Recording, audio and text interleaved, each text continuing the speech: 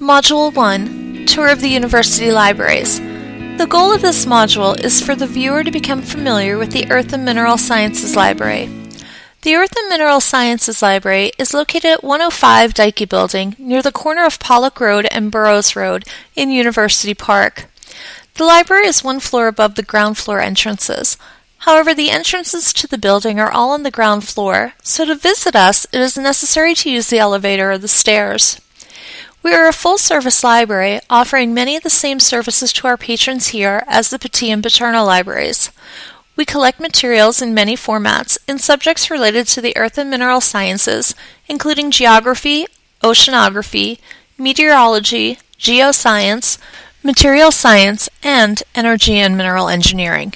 We also have 2 newly remodeled group study rooms, as well as new computer stations located as you enter the library.